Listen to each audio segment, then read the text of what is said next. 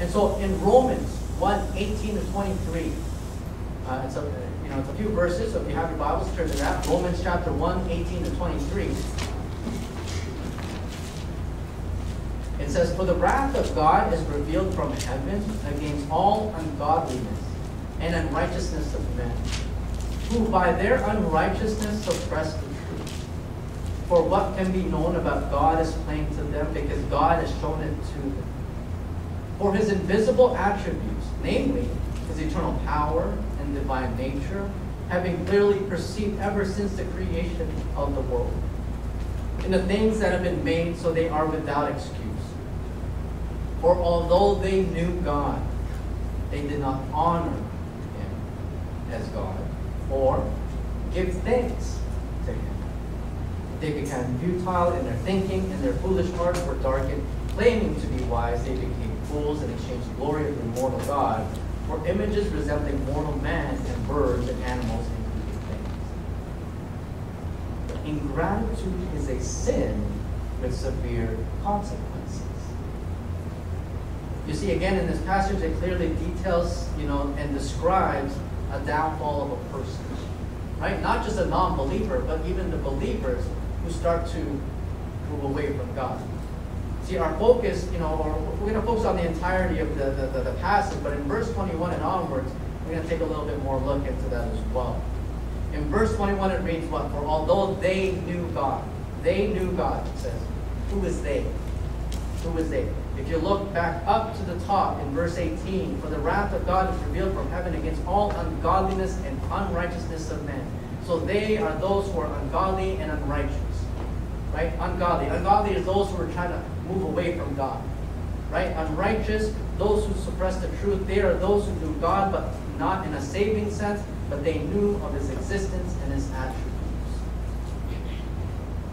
So ungodly, unrighteous, that's what they're talking about. In Galatians 5:19 to 21, it says, "Now the works of the flesh are evident: sexual immorality, impurity, sensuality, idolatry, sorcery, enmity, strife, jealousy, fits of anger, rivalries, dissensions, divisions, envy, drunkenness, orgies, and things like these. I warn you, as I warned you before, that those who do such things will not inherit the kingdom of God." Once more, but they are those who are ungodly and unrighteous. And that's just a description of what that looks like. Colossians 3:5-6, similarly, it says, "Put to death, therefore, what is earthly in you: sexual immorality, impurity, passion, evil desires, and covetousness, which is idolatry. On account of these, the wrath of God is coming." Again, ungodly, unrighteous. 2 Timothy 3:1-5. 2 Timothy 3:1-5, it says, "But understand this, that in the last days there will come times of difficulty. For people will be lovers of self, lovers of money, proud, arrogant, abusive, disobedient to their parents, ungrateful, unholy, heartless, unappeasable, slanderous, without self-control, brutal, not loving good, treacherous, reckless, swollen with conceit, lovers of pleasures rather than lovers of God, having the appearance of godliness, but denying its power." Do you see how serious ungratefulness is? You see, you look at that last passage that we read in 2 Timothy 3:1-5, all of those things that we were talking about, people's lovers of themselves, lovers of money, proud, arrogant, abusive, disobedient to their parents. In the middle of that, right after that, what does it say? Ungrateful. For people will be lovers of themselves, lovers of money, proud, arrogant, abusive, disobedient to their parents, ungrateful. And then after it says unholy, heartless, unappeasable, slanderous, without self-control, brutal, not loving good, treacherous, In the middle of that batch of things that are pretty bad is being ungrateful. Who would have thought that you would squish in the middle of all that path, all of those things, the word ungrateful? And the reason why is because it's serious, right? The lack of gratitude in our lives for God is a serious offense. It's a serious thing. There's consequences behind not being grateful for what God has done, because it shows that we don't give reverence to Him. We don't give Him the credit. So essentially, when you don't give credit to where it's due, you say it doesn't exist, right? If you don't say thank you to somebody, you don't acknowledge what they've done for you. if you're not grateful for your parents, for what they've done for you, you're essentially like, well, I don't care what you've done for me. I don't really care what you do for me. I don't care the job that you have. I don't care that you provide for me. I'm not really grateful for you. So essentially you're saying, I got this. This is all me. This is what I do.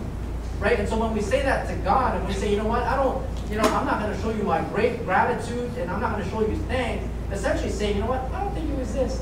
I don't care what you do for me. And that's a serious offense. To say that God isn't there for you, that he doesn't exist, that he doesn't do what he does and provide for you each and every day, that's a serious offense. And so he puts that in the middle there, and Paul is talking to Timothy, he says, this is what's going to happen. And when you read that passage, it's crazy because as I read that, I'm thinking, this is today. This is the life of today. This is what we see in all people today. People who are lovers of self. Social media these days is the biggest thing. Right? All of us here have either Facebook or Instagram or Twitter and all that kind of stuff. For all of those social media types of things, back in the day, I see a camera right in front of me. Back in the day, that's what you had, a camera, a physical camera. Like, not a phone, but a camera. Perhaps in that time it wasn't even digital. It was, you click, you put film in there, you have to get it developed. You go to a photo place, get that developed, and all the negatives and stuff. Back in the day, you don't see people putting up tripods, putting a camera, and taking pictures of themselves. Right? You set up a tripod to take pictures of what? Everybody else. Right? These days, social media is what? Pictures of yourself. Right? You don't see people, you see yourself. It's a selfie. Right? You're literally doing this, eating an ice cream. Right? Look what I am. I'm eating a chocolate ice cream. It's so good. It's summertime. Look at the day. And, always, it's like that. Right? And that's sort of lovers of self, right? Because you know what? How many times that picture's going to be taken? Maybe 5 times. Because the lighting wasn't right, so you move it over, the shadow, you know what I mean? And that's what it is, right? And it's crazy, you laugh because it's true. All of us do it. It's the culture today. It's a selfie culture. It's all about yourself, right? And so as I read this, I'm thinking, man, this is today. Is Paul here today? Is he writing this because he sees what's happening in this life today? You know what I mean? But this was back then. And this is going to happen. And this is happening now. And that should scare you because it's at a point where it should sort of be more concerning for you to see that this is where life is going. Right? The fact that people are starting to forget who God is to the point that they're no longer giving credit to where it's due. And that's to God. Right? And that's serious. Right? Although they knew God, they neither glorified him as God nor what? Gave thanks to him. Again, you never really think about how important giving thanks to God, but as you read these passages, you start, man, this is really serious. He's literally saying all of these things, then he says, you have to give thanks. This tells us that God takes gratefulness and ungratefulness seriously. It's serious because when we don't show gratitude to God, our Father, our Creator, our Savior, we're basically taking away the credit that's due to him. And like I said, it's essentially saying God doesn't exist. Not real. All of this is because of me, not because of him. Nobody's done this for me. It's all about me. I've done this for myself. If none of the praise and glory and gratitude goes to God, then where does it go? It goes to me. It goes to yourself. It goes to anything but God. If we deny the existence of him, that's a sin, and the wages of sin is what? Death. Is it serious? Yes, it's serious. But like what we said before earlier, it never really ends. God never leaves it at a point where it's only trouble and there's no resolution behind it. Because as we know in that passage, that is not the end. It says, it's never the final word, because although the wages of sin is death, what does it say after that? It goes on to say that the gift of God is what? Eternal life in Christ Jesus. Right? He doesn't leave you to a point where you're left in trouble. He gives you a solution to find ways back to him. Right? And that's the amazing thing about God, because God is good all the time. Right? He's always going to give you a way out. Never put you in a situation where you can't handle. He's always going to open a door for you. Right? And in this case, God has given us an open door through Jesus Christ. Right? Always. Right? And so, in verse 19, it says, for what can be known about God is plain to them. Again, this is in Romans. For what can be known about God is plain to them, because God has shown it to them, for his invisible attributes, namely his eternal power and divine nature, have been clearly perceived ever since the creation of the world, in the things that have been made, so they are without excuse.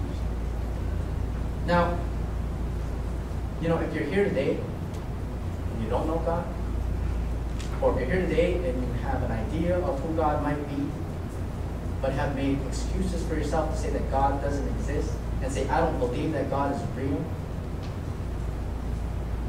I want to apologize to you because God is real. And just in this passage here, you're here today because He wants you to hear this. And He says, for what can be known about God is plain to them, because God has shown it to them. God has shown it to each one of us, that God is real. For His invisible attributes, namely His eternal power and divine nature, have been clearly perceived ever since the creation of the world and the things that have been made, so they are without excuse. He has made it plain to each one of us that He is real, that He exists, by looking outside. Look at what's created outside. Look at the trees, look at the grass, look at the colors, look at the mountains when you go out there in the different parts of the world. Right? Nature in itself, creation in itself. Look at yourself. We're talking about babies. Right? You think about the complexity of the human body. If you work as a nurse, as a doctor, you know how complex our body works.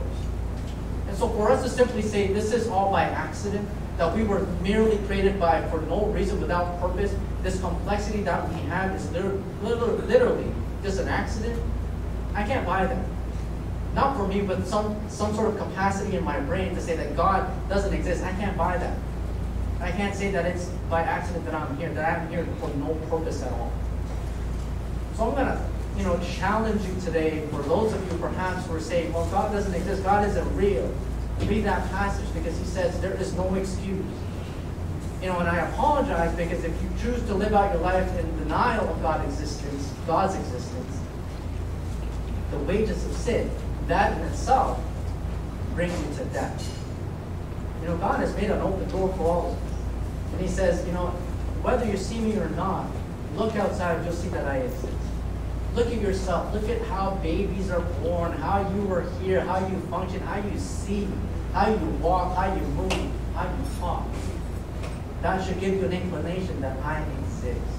And it says here, I made it plain to you so that you have no excuse. It's difficult to ignore that someone greater was not involved in all of this. Right? I believe that it's harder for you to believe that God doesn't exist than to believe that God exists. And that's just my opinion. So being ungrateful is not something to ignore, because it's a sign that we are focused more on ourselves and less on God. You see, you think about it. Why give thanks to God for what we believe we developed ourselves and acquired for ourselves? No reason, right? Why thank God if we believe that everything that we are and that everything that we have is because of our own efforts and our own doing? Well, we won't. Again, all praise and glory to me, because I did it, right?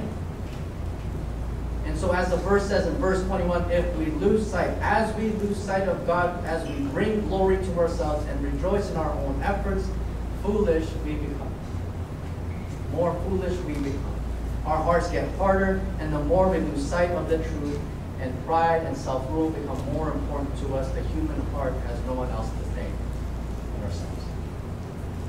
So ingratitude towards God, not giving thanks, not showing Him what credit, the credit that's due to Him, is not so much a cause of evil, but it's the result of it. You see, once we have hardened our hearts to the point that we no longer see that God as the source of everything, nothing at this point is off limits. We can do whatever we want. If we don't believe that God exists, well, there's nothing controlling. Nothing is stopping me. I can do all that I need to do so that I can bring glory to myself. Nothing is off limits. If we no longer view Him as the Lord of all creation and the King of kings and the Lord of lords in our lives, then there is nothing stopping us from living our lives in the way we choose to live it. The root sin is the failure to value God above all things, so that He is not honored and praised as He should be. Right? Let me repeat that. The root sin is the failure to value God above all things in this life, so that He is not honored and praised as He should be. You think about what God has done for you. Does He not deserve all that you have? Does He not deserve all the thanks and gratitude that you can give to Him? not just a little bit on Sunday, not just a little bit on Wednesday or Friday or whenever you meet on Bible, should be every single day, should be reflective of who we are and how grateful we are for what He has done for you.